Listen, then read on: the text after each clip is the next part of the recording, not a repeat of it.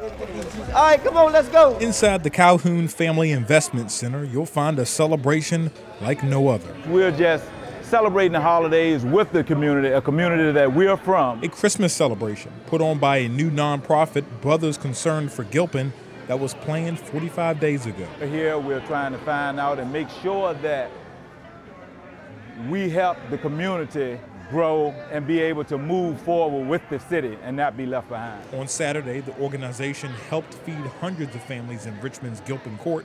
I know we prepared for at least 1,500 people.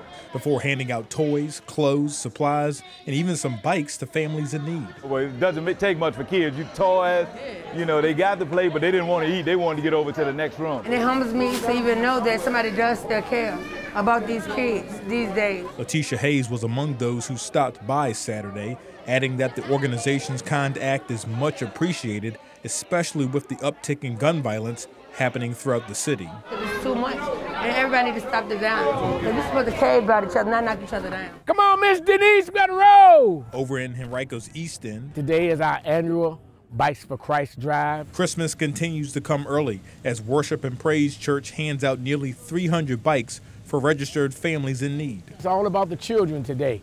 And we're giving a little love on Christmas Day, and the volunteers are here to share their heart and love for the community. It's all about community. In the end, organizers say it's just a simple helping hand they can offer to help spread some holiday cheer. For them to not have to worry about some small things just for a day, it's a good day.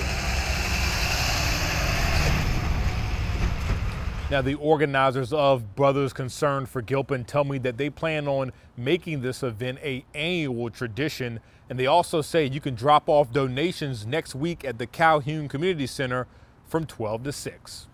Working for you in Richmond, I'm Matthew Foltz, CBS 6 News.